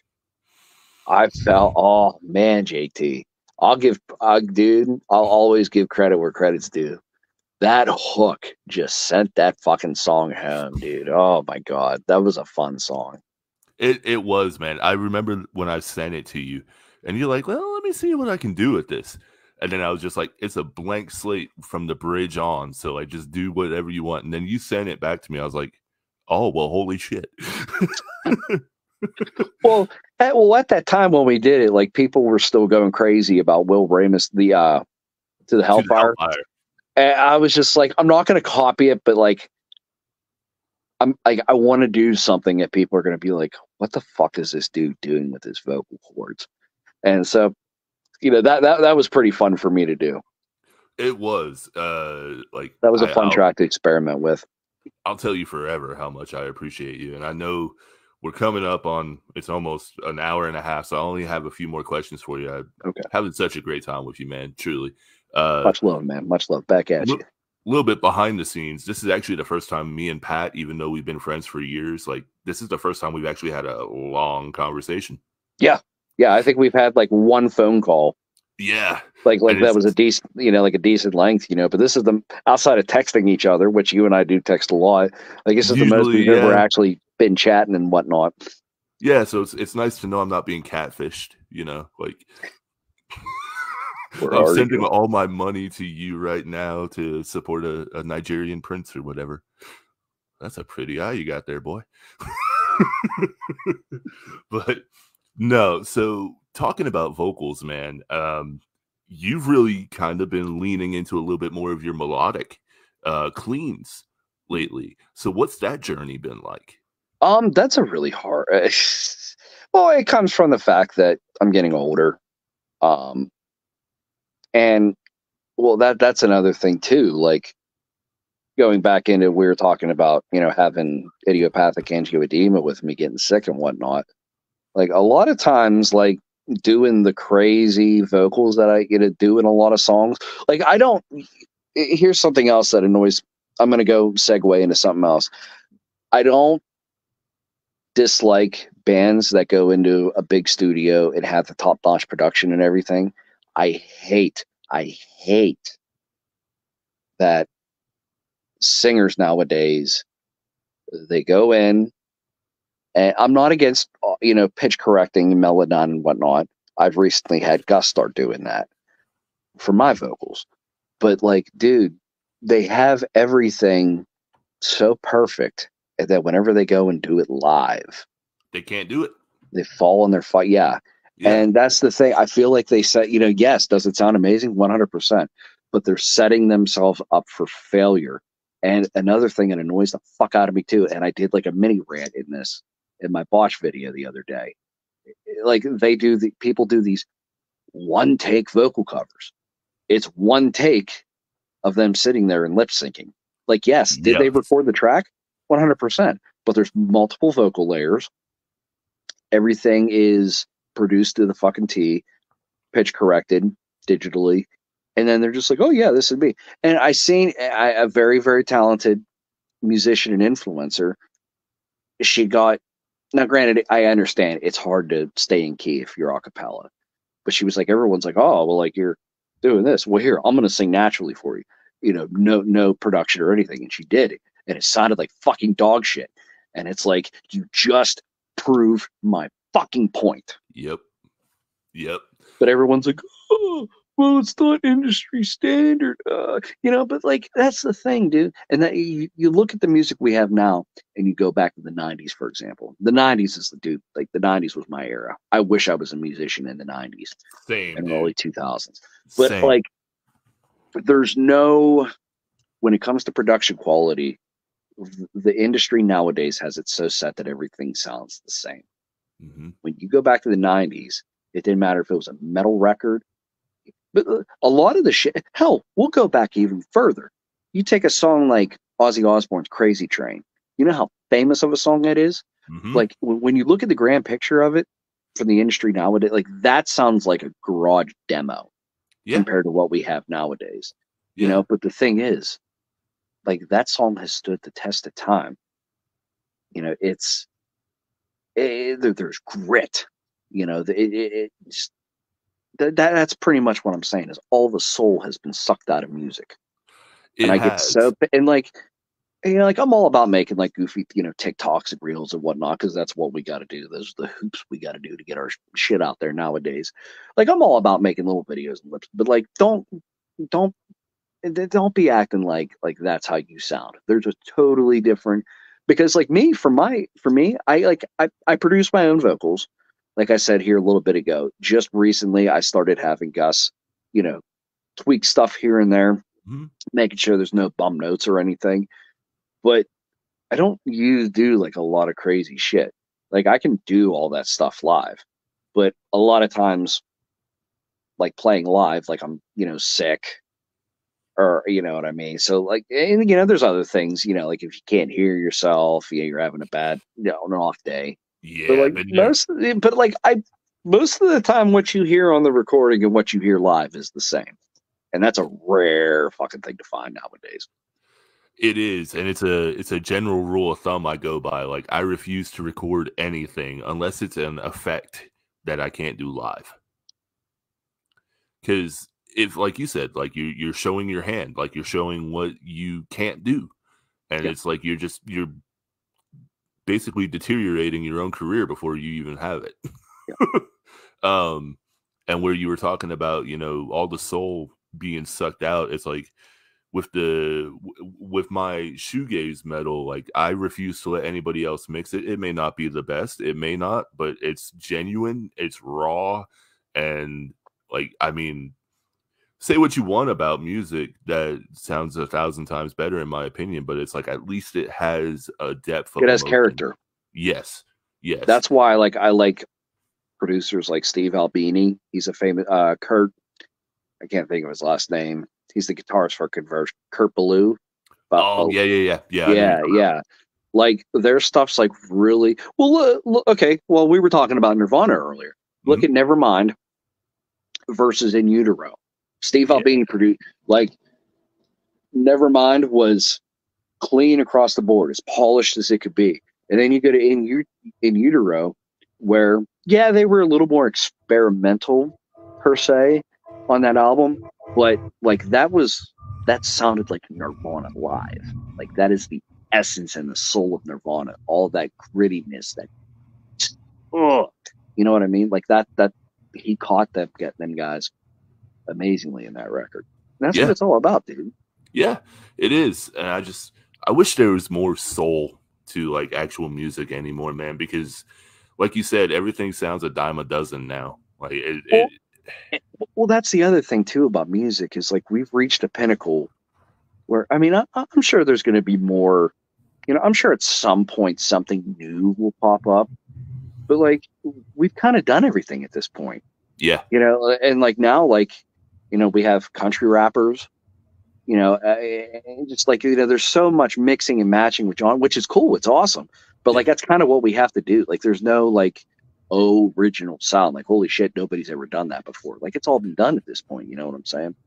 Well, I mean, it's like, you know, every song is a sample of something that's been in the past.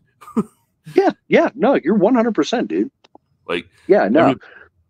everybody like, gets upset about that, but I mean, it's the truth. But like I feel like when we're talking about the soul, you know, I don't necessarily doubt the soul of the musicians making the music, but it kind of gets to a point like where it's just it's all been done before. You've heard this, you know what I mean? Yeah. And then the other thing too is like bands that are, you know, legit trying to make it, you know, they're spending the money, they're playing the shows, you know, they're going to the top-notch studios and whatnot. Like they unfortunately have to succumb to that. Yeah. You know, to get out there. Like you hear it all. Friends of mine that have, you know, toured with big acts and whatnot, like they've talked about like going into the studio and then the producer, you know, throwing their hand in the mix and diluting it down because like they'll they'll flat out tell them, and they're right to a point, you know, that's cool at all, but like nobody's gonna listen to that. Do it this way. And then Yeah. they, you know, they're like, oh shit, well, like, you know, we want everyone to hear us. We want to be famous, you know. So, you know, they do that. So it kind of comes, I mean, and I'm not saying that's wrong either, because, you know, that's, they want to do that. You know what I mean? Like they want to get the big dream, but it's a matter of whether you're willing to compromise that or not. I mean, yeah, it's a double-edged sword. I mean, obviously, I've never had that opportunity, but to me, it's like, whoa, you're great. We can make you sound commercial though, but you have to compromise character. Well, that's kind of like, and I forget this a lot of times with Seethe, because and I've gotten a lot of love for Seethe. Honestly, I'm so very blessed that I've gotten as far in my career as a solo artist, you know, doing the music that I do. But I often forget because Seethe it's glitchy, it's distorted, like it's very well produced, but it's almost produced in a way to sound like shit. You know, not that it sounds like, but it's very experimental. It's very weird, and it's a harder thing to market. Where non-stitch method, like people love right from the get-go, but it's a more palatable, mainstream, you know, type vibe. You know what I mean? But on the same, and like people were really digging the Good Morning Wrath EP, and they're like, I love it, but at the same time, like it's like like this is like I wanted to do something a little different, but that's like I'm not going to that style completely. Like the crazy like that. Seethe to me, when you listen to Seethe, like to me, like that's what my brain sounds like. You know, that's how I sound. You know, that's just how, you know, like to me, like that's it being like wrapped in my head for a day. Yeah, sporadic and claustrophobic. There's some melody, a lot of screaming, you know, crazy, glitchy, little bit of melody to follow, you know, but it's just distorted. It's a fucking, yeah, it just, you know. Well, see, like maybe this sounds a little bit elitist, but to me, I take that as an indictment on the listener for not wanting to be challenged. Well, I mean, that's the thing too. I mean, music is so, it's so subjective, you know what I mean? And everybody's got different tastes, and people's tastes change over time. Yeah. Yeah. You know, but it's just a matter of, you know, because you have people that love that experimental, and then you have people that, you know, they want to listen to, you know, pop music, and there's nothing wrong with that. No. But you know, it's just, but you know, the harsher the sound, the smaller your audience and your demographics going to be. That's just proof of fact. Well, I mean, yeah, and it's unfortunate too because a lot of people prefer the formulaic sound versus like it's easy. Anything that's Stays, different. Yeah, exactly. But that's just, you know, that's how it's always been, and that's how it always will be. Yeah, I know. And going back to your point where you were saying you don't think, you know, we'll hear anything original. I think something original could happen, but I don't think it will be in our lifetime. I agree with that 100%. I think as much as people hate it, I think AI will be the next step in revolutionizing music. It's exciting and it's very, very scary at the same time. Oh yeah. Because the way, well, here, okay, so we're talking about music and soul and whatnot. Here's something that pisses me off. And I understand why people do it because it's cool. But like you have, and again, too, like it all goes back to the product you present too. You know, just sometimes you try and it just sounds like shit. You know, it doesn't meet the standard. But, you know, you look up somebody covering a song and they'll do great, but because they haven't hit the algorithm, you know, or have, you know, the following, it gets like maybe a couple hundred views over 10 years, you know. But people make these audio generated Chester Bennington or hell, even Plankton singing a song, you know, and it's AI generated, you know, completely digital, you know, and those things get millions and millions and millions of views. You know what I mean? Like it's already happening. We're already in the thrust in the mid. That's not the word I'm looking for, but it's definitely going to be interesting to see where it goes because because obviously this is the next step, the AI and the, you know, technology age. But what comes after that? And I think you're 100% right in saying like it's not going to be in our lifetime. I mean, I think that with the dawn of not even dawn of AI, because like AI has been around for a long while. Like people just hadn't really heard about it or talked about it until the last decade. But I mean, I think us as a music industry, because of the rise of AI, we're on like this planned obsolescence.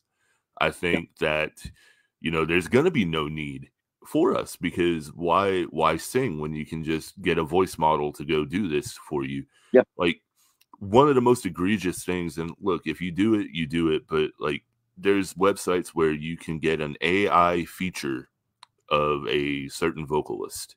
Yeah. And I'm like, that's not a feature in a song. You're feeding it the lyrics and then you're pitch correcting. You're doing everything that an AI is doing. It's not an actual human. Like it's like it bothers me so much, man. It really does. Another thing that's going to be interesting, in my opinion, because I mean, I'm sure people are dealing with it right now, but like on the business side of that, because okay, like you have a BMI, like for example, we'll say Better Off Dead. Okay, JT, you sang, wrote lyrics. I sang and wrote lyrics. Mad Tracker made the beat. Okay, so that's how that's how it's divvied up. But like, what do you do with AI art? You know, what you're into, like you pay your artist and whatnot. Like, what do you do? You know what I'm saying? Like, who gets the credit? Who gets the royalty? You know what I mean? Is there some kind of, you know, from the legal end of things, where does that go and how does that work? That's going to be interesting to see what happens too. Yeah, I'm a part of several different comic book groups, and look, in all transparency, I've used AI art before because, like, I thought it would be cool. Better Off Dead. It is a cool tool. I'm not going to lie. Like honestly, and I'll be real with you. Like a lot of people, like, dude, I'm an artist on a budget. Yeah, like, dude. I have gotten pretty damn good at taking shit and figuring out how to work with it to get the job done. Yeah. And it's a tool, dude. Like we used AI for the Room 409 EP. We used AI for that. Like I tried making the art for it, and like I just couldn't get the vibe. So I hit up Gus and I was like, hey, like, you think you could try, you know, working that AI stuff to get and he gave me like 4 different covers in like an hour. And so I was like, okay, that's cool. Now, do I want to do that every time? No, because I genuinely enjoy making my artwork and whatnot. But it was a cool tool, you know, and it didn't cost anything, you know what I'm saying? Yeah. And that's like, it's easy to get up on the high horse with AI art, especially as an artist, where it's like, well, you're taking from this so-and-so, but put it on that flip side where you're also getting people that would have never had a chance to have any kind of artwork like this for a song that they're putting out that could mean a lot to them. Yeah, exactly. 100%. And I mean, it goes back to anything, you know. This is a conversation we've been having throughout the years, you know, as far as like going into the AI age and whatnot, and just modern technology progressing and stuff. You know what I'm saying? Yeah. Like for example, like you used to have, like we said earlier, you used to have to go to a multi-million-dollar. I've been to a multi-million-dollar studio. One time I did a feature for my buddies in the band Lost in the Mutiny. Oh We shit. drove out to Detroit, Michigan, and we went into that studio, and it was a cool experience. I loved it, but at the same time, I hated it. I was out of my element. And I honestly, I'll be real, I didn't like the way my vocals were produced in that song. I thought my parts were solid, but like I didn't like the way they were produced and mixed and mastered. Kind of Where flattened. I'll be real with you. I like what me and Gus do. And that's another thing too. That's been a learning curve, like, that I've had to work on over the years is, my production and whatnot, because I have a certain sound that I want to achieve. Yeah. And I figured out how to kind of do it. But like I figured out how to do it from home. Why go to a multi-million-dollar studio when I can do it at home and then ship it off to the guy who knows how to put the cherry on top? You know what I'm saying? Yeah. It's, to me, social media has provided a outlet where it's like, if you're a musician, it really doesn't matter if you're good. Like you're out there. Like you're oversaturated though, like in my opinion. And to me, a lot of times the people that stand out for me are the ones that aren't professionally produced. I feel it. Yeah. Because Well, it's like, that's the thing. That's the thing too. Okay, going back to the soul of music. Sorry for me for taking it, but like, do it. I like a lot of times whenever I listen to a band, I like to go back. Me and my brother used to do this all the fucking time. Especially like you remember, like in like 2005 to like 2010. You remember how like you could go to blog spots and get on media fire and all that. Okay, but like you used to be able to like not just download the album you wanted, but like you could go back and find like the OG fucking tapes and early recordings. Like that was my shit. That's what I used to listen to. I'll look at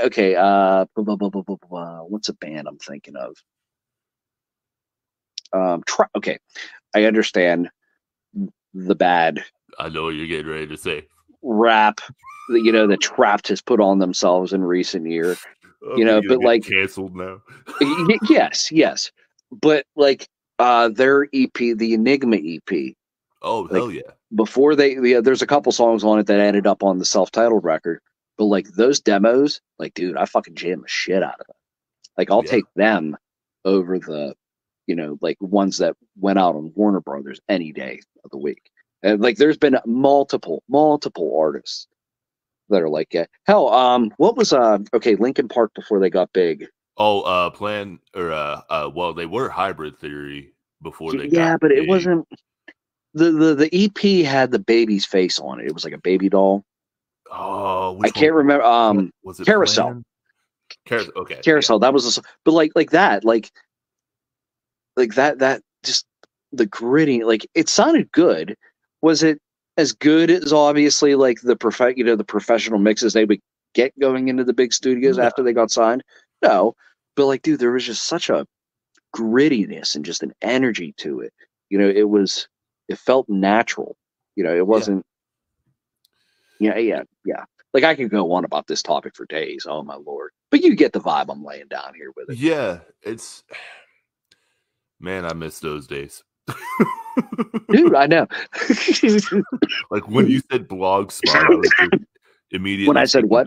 Blogspot. Oh yeah. I was like immediately taken back to finding all these suspicious Russian links to RAR documents that I had to unzip and learn how to yes. Yep, 100%. Yeah. Like kids today, I'm literally saying that now, is kids today have no idea what it was like. No, dude, not a clue. Dude, we used to stay up all night. Those are some of my happiest memories with my brother. We would just be staying up all night. I'd be in my room, he'd be in his room, and like we would just send emails back and forth. Be like, "Yo, I found this." He'd be like, "Yo, I found this." And then we had the iPods, obviously, but the very short-lived Zune players. You remember that? I always wanted one, dude. Okay, so I got like it was like a 200 gigabyte one. It was huge. It was like a big, it was big. I'll never forget my wife back. Her and I had just started dating. I was in college. I spent like 150, 200 bucks on this big so I could put all my music on it. And I had I stayed over at work, and I was waiting until she got off work. And we were going to go out somewhere. So I was finishing, I was in the break room and I was working on paper and whatnot. And would you know, I left the fucking backpack on the trunk of the car, and it stayed on until we got onto the highway, and I realized it. So we turned back around. Dude, my books were torn to shreds all over the highway. My papers are everywhere. The Zune was crushed into a million fucking pieces. Oh my God. That's unfortunate. So what did I like? I'm like, I can't just tell. Like, I gathered up as much as I could. Like, I brought in all the pieces to the puzzle that I could to my professors. I'm like, this really, really stupid yet tragic thing happened. Can I get an extension? I'm not bullshitting you. Here it is. There's the tire track marks right there on that page right there. I was like, I'm just imagining that and the professor being like, "Are you fucking oh kidding man, dude." But man, I know we're coming up. We ran long, and I knew we would. Like, it's just the way we are. We're almost on 2. Oh, holy crap! We're almost on 2 hours at this point. Yeah, Holy dude. shit. It doesn't feel like it. It feels like we just started. I know. And there's so much more we could actually talk about. So that's me extending to another episode if you want, man. I would love to have you back on. I'd love to be back on. Hell yeah. So, anytime, buddy.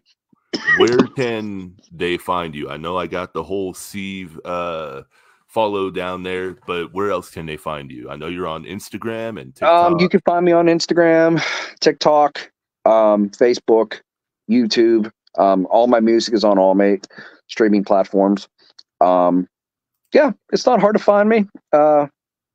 Check it out. I got 2 brand new EPs dropping. I have a rather long discography. I got plenty of tunes to check out. If you like stuff of the electronic and new metal type vibe. Yeah, we got some cool. I got a lot of cool stuff that's happening this year. I don't want to say too much until announcements are released, but it's going to be a good year. Thank you so much for having me on, dude. We've been talking about this forever. It was great to finally sit down and chat and whatnot. It really was, man, dude. Like it feels like I mean, obviously talking to an old friend, but like legitimately, I could just sit here and talk for hours. Like, it's just how it's always been with us. Yeah, 100%. Like 100%. Getting to be able to actually do it and not have a time constraint was really fucking dope. Yes, absolutely. Absolutely. Shout out to my wife for keeping the kids at bay so I could talk to you for 2 hours. Yes. She's the real MVP here. Dude, major shout out to her because, like, but man, I guess before I get off here, I like to say to everybody, like I said, my music's aggressive, it's angry, but I preach love. Yeah. You are worth it. You know what I mean? Get help. Yeah. And then 2, like, we only get a little bit of time on this rock. If you want to do something, obviously aside from, bad stuff like rape and cults and hurting other people or animals, don't do that. That's bad. Don't do that. Yeah. But I mean, like, it doesn't do, if it makes you happy, do it. Yeah. If they say, oh, you have no reason doing that, you suck. You know what? Fuck them. Yep. Do it anyway. You only live once. Exactly. You never know until you try. No. It's a profound message too, man, that I wish more people would listen to. But man, with that, I will also say, finally able to announce that you and I have been working on a new track. This one, man, this has been forever, right? Like, I think you gave it to me around the time we were doing the Cypher. So it would have been back of like spring of last year. Yeah, dude. That's hard to believe, right? And time flies, dude. I honestly don't. Well, hell, we're already into March of this year. I don't know how, man. Like, it I feel like 2 weeks ago we were having a party for New Year's. Right? But man, it's fast, man. I'm We're so getting old. stoked. I really am. It's going to be a banger. I think it's Uh, cool. It's going to be a good track, man. It's something I hadn't done yet, like the style. So I'm always wanting to expand and do different shit, even if it's not necessarily good. But you know, that's just me. I must say, being the one that had to engineer your vocals, you crushed it. He says that, but then he's like, I added like a shit ton of Melodyne, and then I got another screamer and No. This song's a beast. It is. I got to get that sent over to Gus as soon as possible because I want that thing out. For those that are listening, it's going to be the newest drop from Six Scars featuring my boy Seethe. It's going to be called Abusement Park. I'm so very stoked for that one, man. Yes, sir. You blew me away once again. I was like, what the fuck? Dude, like legitimately, you sent it to me, and I'm like, how does he make these? Okay, so let me ask you a question, not to keep this conversation because we keep trying to wrap this up, but we keep talking at the same time. But like as a singer, okay, so you've obviously collabed with people, you've worked with different people before. Mm-hmm.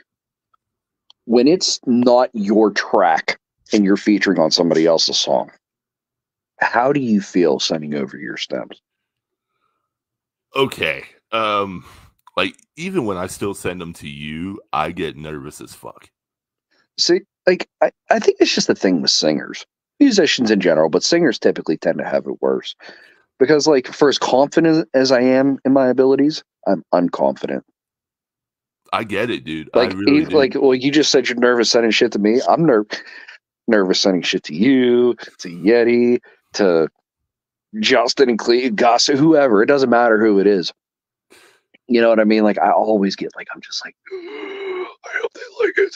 Yeah, there's always that part of me where it's like, maybe I should have done this differently before sending it to them.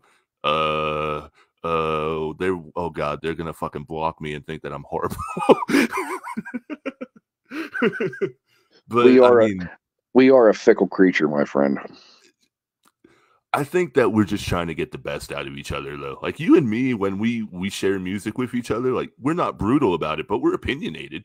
Like we're trying to get the best out of each other. 100%. 100%. I don't see. Like I'm not like if you send me something, like I'm not just gonna be like, oh dude, it's great.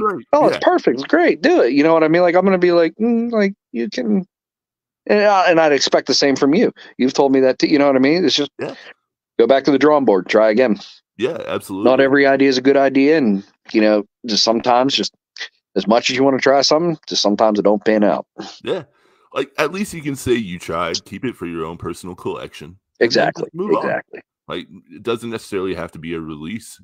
But while I have you, man, I know you've given me so much of your time, dude. But I just want to say, like, over the last several years, you've really, you've been a rock for me. Like, in a lot of times, dude.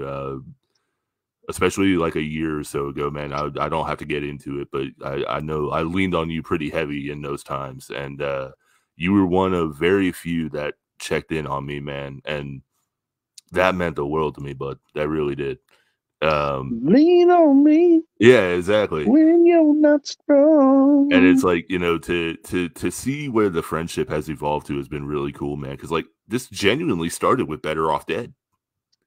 Like, if you really think about it, like, that's when our genuine friendship, like, really began, man. Pretty much. That's only been a year, and it's like, now I can't imagine not, you know, fucking messaging you when when I'm at work or something. 100%, dude. 100%. But it's like, you know, for everything you've done, not just for Six Scars, man, but, like, to literally being a mentor. Like, you really are, dude. Like, you've helped me navigate different roads and everything else, and it's just, I appreciate you, man. Likewise, brother. Likewise. Well, dude, with that, we are going to wrap up our long-winded episode. So, brother, thank you, man. You went beyond the breakdown with Six Scars tonight. How you feeling? I'm feeling pretty good, buddy. I had a great time. I was glad to be here. I was looking forward to this all week. Hell yeah, dude. Me too. It was a stressful day. Got to come on here and just let off some steam. So yes, sir. It was really fun. Got into some serious episode topics as always, but ended on a high note, man. Yes, sir. So Absolutely. with heading out, man, what would you say to somebody that's going through something right now, other than hang on? But what would you say?